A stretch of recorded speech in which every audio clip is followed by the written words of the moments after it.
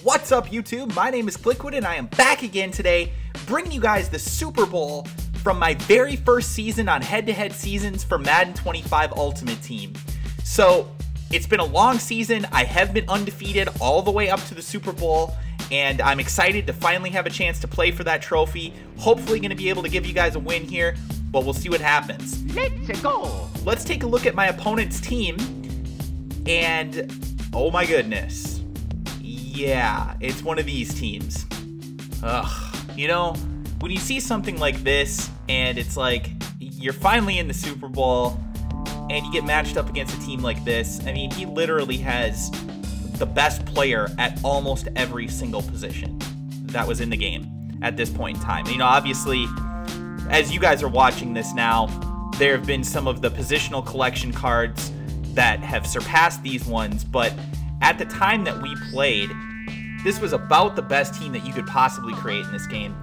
After the game, I actually went back and just calculated the cost that it would have been to build this team.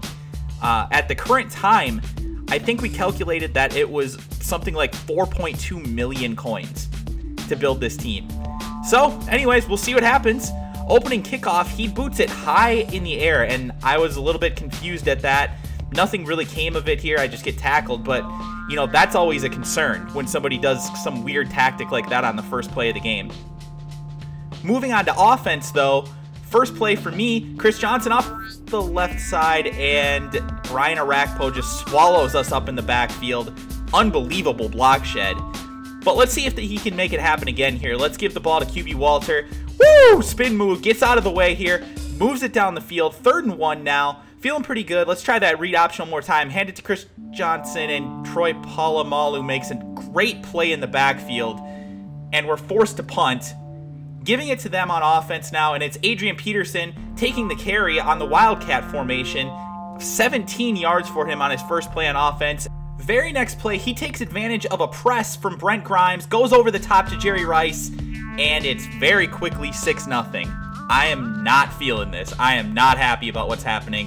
I get the ball back. Chris Johnson stumbles over a fallen Deion Sanders, and again, I'm starting to feel like there's maybe something that's just not going to happen for me in this game. I'm definitely worried at this point.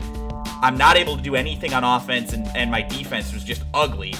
And again, he's just swallowing me up in the backfield no matter what play I'm doing. Lawrence Taylor that time eats me up in the backfield. Now he's going to go over the top here again, and Deion Sanders, oh, come on, prime time. That should be yours, dude. Come on. I know you're not going to be able to get the interception every time, but the non-pick came back to bite us in the ass because he went over the top again to Jerry Rice for another touchdown, and he's now up 14-0 very early in this one, the start of the second quarter essentially. And again, I'm just not able to do anything on offense here. I'm trying to mix up my play calling. Finally, I'm able to get a first down here with Vernon Davis. That was my first down of the game, and it came in the second quarter.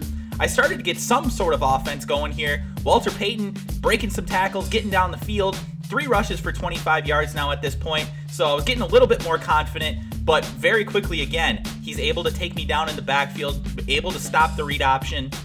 So we're going to try and hit him here with another screen, and he saw it coming, playing the man defense. My guys aren't getting separation. I'm not able to find any guys open. 3rd and 17 now, and Alshon Jeffrey drops a pass that likely would have been a first down, and, you know, we're starting to feel like there just may not be an opportunity for us in this one. I'm not even going to lie. I kind of felt the pressure to rage quit. But it was about that point in time when I finally made a play on defense.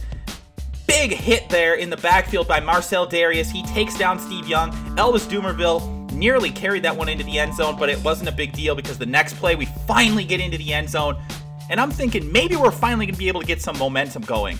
Ensuing kickoff, though, nope. Throw me a frickin' bone here. Horrible user skills there by me. And he's able to carry this one in for another touchdown.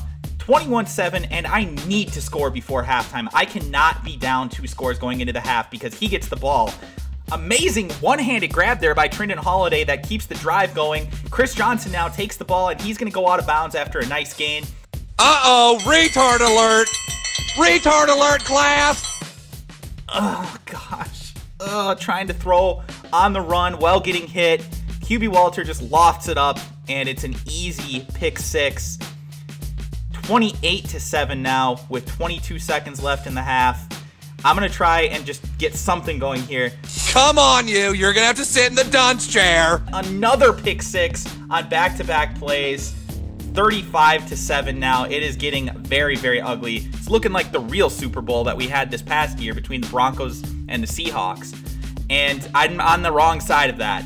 Finally, though, my guys are able to get some pass rush here, and we eventually get him in the back of the end zone for a sack. Hey, I'll take the points. My defense has put up 9 points. My offense, 0. What do you know? Next drive on offense now, the read option's starting to work. We get the corner with Walter Payton. He picks up 8 here.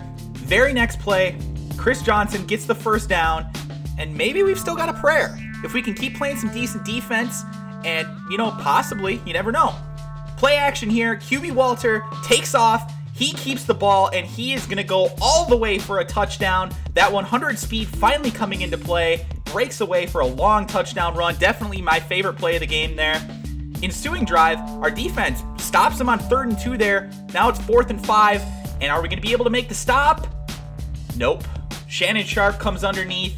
Gets a big first down for him. I could have possibly put up some points there on that drive. I was definitely in his side of the field there. Another dropped interception there by my defense. And man, it almost just felt like there was something preventing me from making plays in this game. No matter what I did, it seemed like his team was making great plays and my guys were just playing like crap.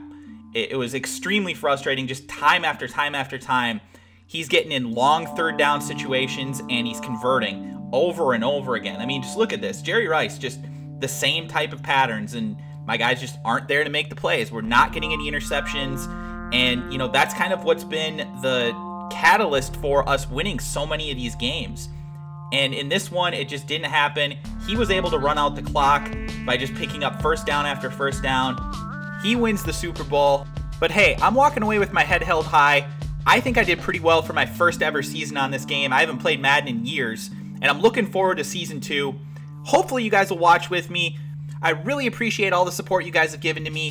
Thank you so much for watching all this series.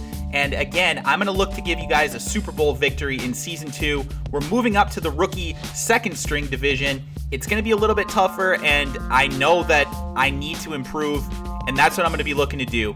So thank you guys for watching. If you liked the video, please press that like button below. And if you could leave a comment or subscribe to my channel as well, I would greatly appreciate that. Thank you guys so much for watching, and I will talk to you beautiful bitches again soon.